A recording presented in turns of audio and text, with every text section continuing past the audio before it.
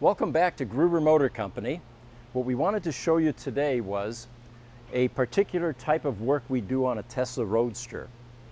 Many of these Roadsters that you see here come to us with dead batteries, and what we do is repair them. What we have begun to realize is that when we do a battery drop like we're doing with this car, for example, it's a very labor-intensive process because you essentially have to drop a 1,000-pound battery pack out of this little Tesla Roadster. You have to take off the majority of suspension components in the back, crack it open, and then we do work inside the pack. Typically, the type of work that we end up doing is finding either resistive cells in these sheets or fixing the electronics that are in this battery pack. And that's where we're beginning to realize we need to expand our capabilities because of the age of these cars. Buried inside this 1,000-pound battery pack, which is inaccessible until you drop it, are two vital electronic components. One of them is what's called an APS module, which is a DC to DC converter. This DC to DC converter is what converts 400 volts on the main battery pack to 12 volts to power all of the devices in the car: security, audio, certain modules, lights. This is a highly custom box. It is not an off-the-shelf item, and when Tesla was making the Tesla Roadster, they went to two different companies to have this manufactured for them. It includes thermal management, so it's part of the cooling system, and we'll show you in the lab here shortly what the inside of this looks like. But the bottom line is, inside this enclosure are electronic components that are aging, that need to be upgraded at least every 8 to 10 years. The second module that sits in this ESS pack is a battery safety module, a BSM board. And it is a logic board that essentially monitors all of the safety functions in this battery pack and communicates with the rest of the car. This also has components on it that need to be replaced from time to time. So we'll go in the lab now and we'll show you the DC to DC converter disassembled and what we recommend as an upgrade or as a rebuild for that device. The ideal time to perform these upgrades on these two electronic devices buried deep inside the car is when you drop the battery pack, because everything is accessible at that point in time. So let's go in the lab and I'll show you what's inside the DC to DC converter so we can see what needs to be upgraded and rebuilt. So in the electronics lab here is where we rebuild these electronic devices. What you see here is a bunch of power electronic modules being rebuilt. And in Al's area here, he's been working on the DC to DC converters, or the APS units. And the first thing that we have to do to work on these is develop schematics, which is one of the things that Al has been doing here. The reason for that is we need test points and we need component location.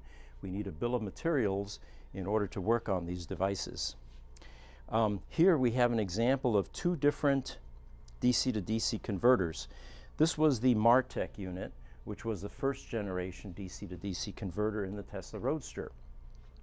And it was made by a company that is no longer in business.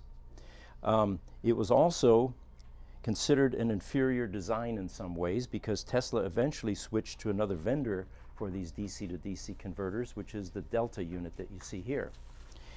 The old Martech unit is difficult to service because they potted everything. And you can see this gray potting compound was poured on top of components, MOSFETs. But the main thing that we do during a rebuild is we change relays and these filter capacitors that you see throughout this DC to DC converter. And the fundamental reason is the electrolytic capacitors have a shelf life. They age, they become resistive, and they don't last forever. So they recommend that every 8 years these electrolytic capacitors get replaced and changed. The same is true in the Delta unit, which you'll notice is more elegant design. It doesn't have the potting compound poured all over the components, and the layout is actually much nicer to work on than this old Martech unit. The bottom line is, this manufacturer's out of business. This manufacturer, which was originally in Taiwan, is no longer building this part.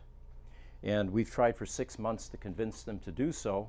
The problem is there's a high minimum order quantity, if they would even build it, which is the same problem Tesla had originally when they went to many vendors and said, we're going to need 2,400 of these, because that's how many cars we're going to build. And that just isn't enough of a production run to really get aggressive pricing. So the Martech unit is defunct, the company is defunct.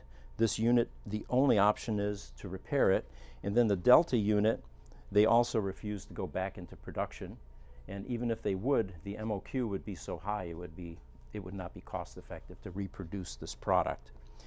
The difficulty is because of its unusual geometry and because of the thermal management that runs through here. This is not an off-the-shelf product where you can go to another manufacturer and say, hey, can we use your off-the-shelf product? This is a highly custom part that goes into the Tesla Roadster ESS pack. So the only option is to continue to rebuild and repair these. The second electronic assembly, buried deep inside the Tesla Roadster ESS main battery pack, is the BSM board, which is also a highly custom board designed specifically for the Tesla Roadster. It is not an off-the-shelf product. And this BSM board also has aging components that need to be replaced. You can see a number of electrolytic capacitors on this board. And we have a couple of relays here, which are mechanical devices that also wear with time. Again, this is not a board that you can go and get from any vendor, because this is highly custom, designed specifically for the Tesla Roadster, and to recreate something like this in the type of quantities that we would need for a spare parts program is just not cost effective. So the only option is to rebuild, repair, and maintain these products. So our goal is to educate Tesla customers, especially Tesla Roadster customers, continue to innovate and create solutions like what you see here in our lab.